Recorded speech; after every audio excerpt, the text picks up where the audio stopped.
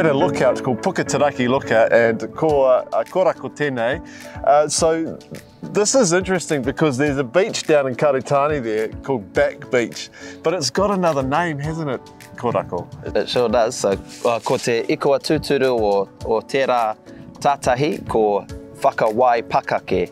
So the traditional name of the beach behind us is whakawai pakake, which includes that term pakake, which refers to the sea lion. So we think, based on our mātauraka Māori, our traditional knowledge, that beach probably was home to a large number of sea lions at some point, and is still visited today by sea lions. Ka pai. So now, Korako, you do a variety of work related to the environment, but you've had some specific involvement with pakake. Tell us about that and some of your earlier interactions as a youngster. Sure thing. So yeah, at this beach just behind us, Whakawai Pakake, when I think it was my ninth birthday, I was out having a lollop or a swim in the ocean there, and I turned around and about 2 or 3 meters from me there was a whakahau, a large male sea lion, staring right back at me, and it gave me a very big fright at the time. But now that I look back on that time, I realised he really wasn't too bothered by me being there. But it seemed to have a bit of an impact because you've gone on to do some real close-up work with pakake. Yeah, I suppose that's maybe where it began for me.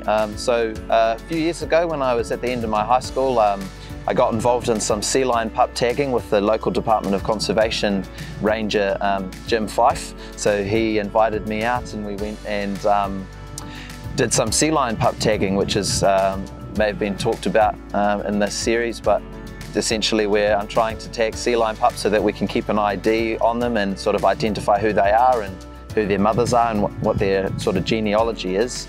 So that was one of my first times getting up close and personal, and I'll definitely say it was yeah, a bit nerve-wracking in the beginning getting that close to these big creatures, but everything was safe and nothing happened. And then continuing on from that, just this year I was fortunate to be able to go to Rakiura or Stewart Island and spend 10 days there out searching around the bush and the hills there for more sea lion pups and their mothers, with the purpose of trying to tag them and understand what the population is doing in Rakiura, which is very important to our mainland population here, where those populations down in Rakiura come up here and sort of strengthen the population here on the mainland and our beaches that we see in this part of the South Island. What does it mean to you to play a part and have a role in helping manage that species? Increasing the amount of habitat that's available and safe for species like our pakake, it really means a lot to me. I think about earlier this year I was learning to do my dive certificate, and I was swimming around at Aramoana with some pakake, and I sort of came to realise as I saw them moving around in that ocean and moving really gracefully and fluid in the water that I was actually in their home, they weren't in mine.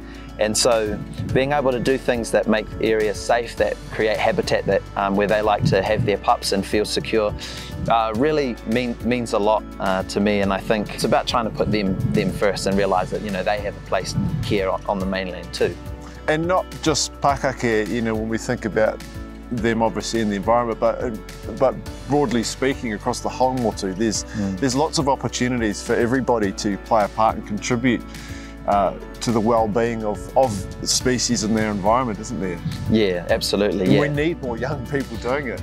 Yeah, definitely. Yeah, I suppose within the mahi that I do, you know, there's not a whole lot of people perhaps who are involved in the specific type of work I do, and that interface between sort of te ao Māori and environmental science or ecology. So it'd be really great to see more young people getting involved in that type of mahi, and if that's what interests them.